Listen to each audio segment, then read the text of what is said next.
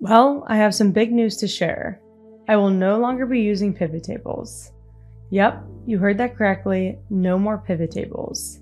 Now that Excel has released the PIVOTBY function, there is no longer a need to use pivot tables to summarize data. In this video, I'm going to show you how to pivot your data in seconds using this new function. Let's get started.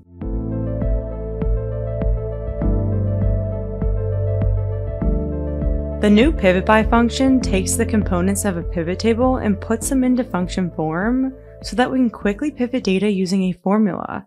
Just like a pivot table, it supports pivoting data by row and column fields and has many different aggregation functions built in to summarize the data. PIVOTBY has 4 required arguments and multiple optional arguments that allow you to modify your table by sorting, filtering, adding subtotals, and much more. Let's look at an example. Here we have sales data and want to summarize it by region by year.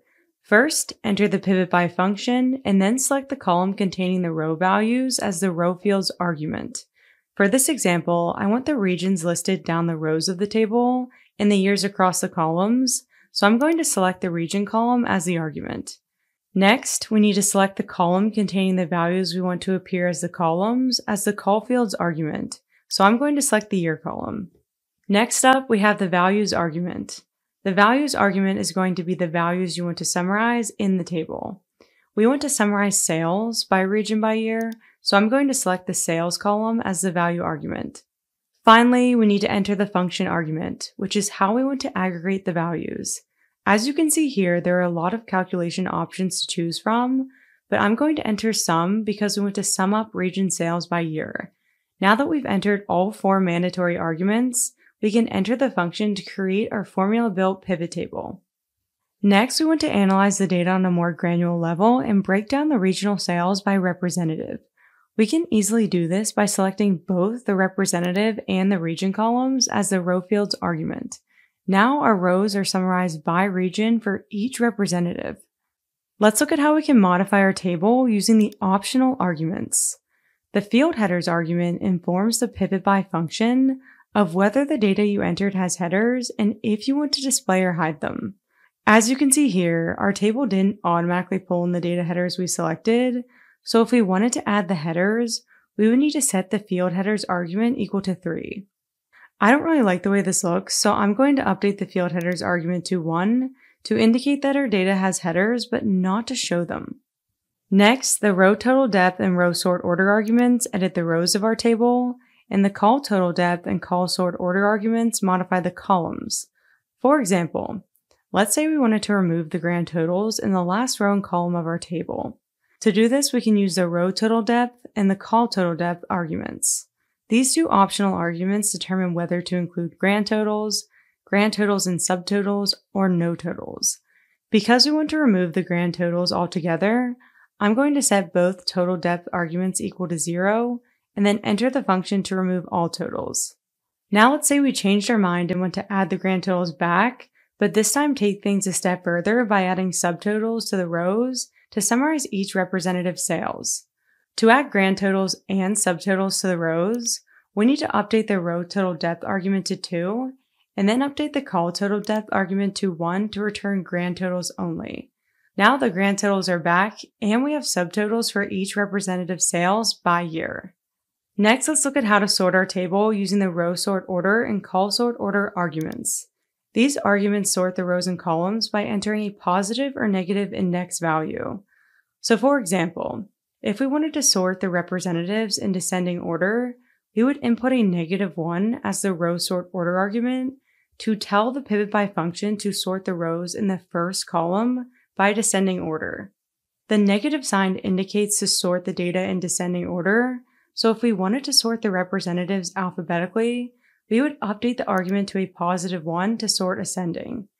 If we wanted to sort by region, we would enter a 2 or a -2, and lastly, if we wanted to sort each representative's total sales from highest to lowest, we would enter a -3 to sort our values in descending order. Lastly, we can use the filter array argument to filter our data table. For example, if we wanted to filter our data by the West region, we would select the region column and then set it equal to West to return all rows where the region equals West. Because we are only filtering by one value, it doesn't make sense to keep the subtotals in our table, so I'm going to remove them by updating the row sort order to 1. Now we have the Western region sales by representative sorted in descending order.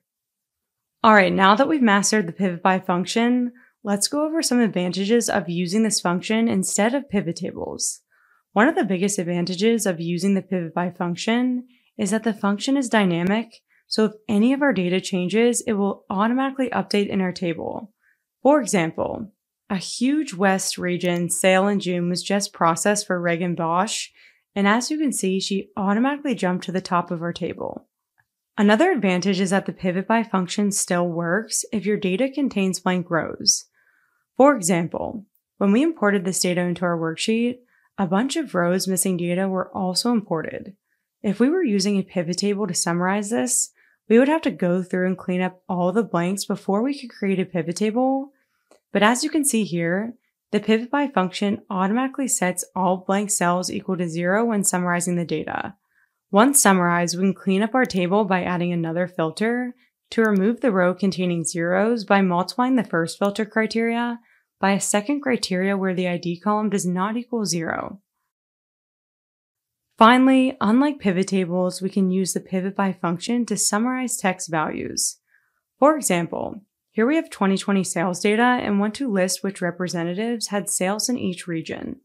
So I'm going to enter the PIVOTBY function, select the region column as the row field's argument, the year column as the call field's argument, and the representative column as the values argument. Now here's the trick. For the function argument, we need to select a function that works with text values, so I'm going to choose array to text to list each representative separated by a comma. Lastly, I'm going to set both total depth arguments equal to 0 because we don't need grand totals when summarizing text values. Now just enter the function to list the representatives that had sales in each region. To wrap up, we learned how to create an entire pivot table in seconds using the new PIVOTBY function. Are you excited about this function, or do you prefer a classic pivot table? Let me know in the comments below. As always, if you like this video, make sure to hit the thumbs up button and subscribe to our channel for more.